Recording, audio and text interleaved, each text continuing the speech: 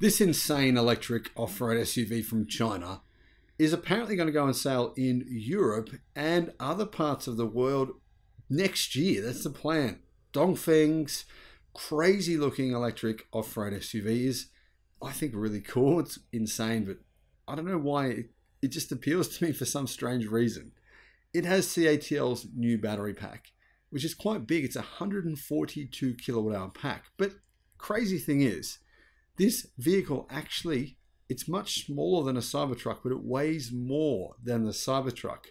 Hello, my friends. Welcome to the channel. I'm Sam Evans. You're watching the Electric Viking. This is technically a military vehicle the Chinese government use. You can see in these images here, the vehicle's being driven along roads, I think possibly around the Himalayan region, maybe. And it's being used by the Chinese government.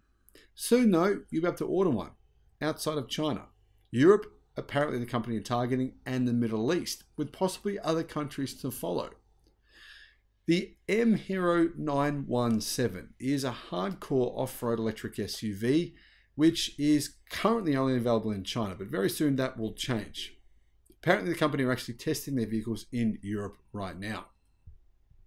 The M Hero is actually made by Dongfeng, and Dongfeng is a Chinese-owned company, owning a Chinese car company, essentially. I actually owned a Dongfeng EV. It was pretty good, and I recently sold that to someone here on the channel. So that was a vehicle he ended up using for energy storage because it wasn't legally allowed to be driven on the roads. Anyway, the 917 is M Hero's. It's their electric off-road vehicle, which is their hero car. It comes as an electric version, plus there's a plug-in hybrid version. The electric version has over 1,000 horsepower.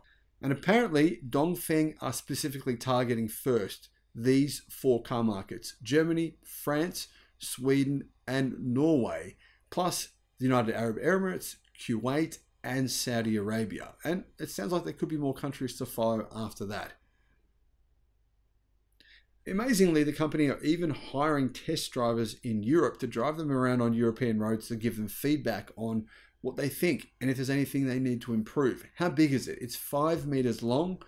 It's 2,080 millimeters wide. It's pretty wide, and it's 1,935 millimeters tall. Wheelbase is 2,950 millimeters, or just under 3 meters. So it's not quite as big as it looks. To me, it looks massive, but actually it's not that big. For example, the BYD Yangwang U8 is 5.3 meters long, significantly bigger than a Toyota Land Cruiser.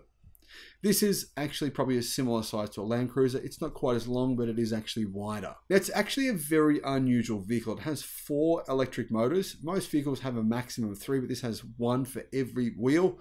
Peak power of 800 kilowatt, that's 1,100 horsepower, meaning it can do 0 to 60 miles an hour in 4 seconds. And it's got a very big battery pack. It's a 142.7 kilowatt hour pack, so it's bigger than 2 Tesla Model Y batteries put together. It's a nickel manganese cobalt battery pack from CATL. Gives it a range of 505 kilometers, CLTC. So WLTP range is probably 450 kilometers. Not a lot of range. I mean, what's that? About 290 miles of range using a really big battery. And the reason is what I mentioned before. It's insanely heavy.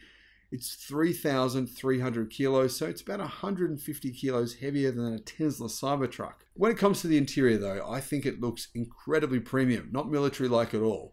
It's got a 15.6 inch central screen, plus it's got 2 additional 12.3 inch screens at the front.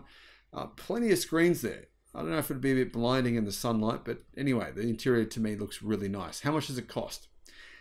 It's not cheap. It's $98,400 US in China. Imagine what it will be overseas. I mean, if it ever came to Australia, I would guess it would be around maybe $200,000. Yeah, it's not something I would personally be considering, but there'll probably be some high rollers, some gangsters, some top level criminals who make that kind of money, who would be interested in a vehicle that looks like this. And maybe creeping up on your enemies could be a big advantage for these, yeah, I'm joking, of course. Guys, what are your thoughts on this vehicle? Let me know in the comments. Thanks for watching. Bye.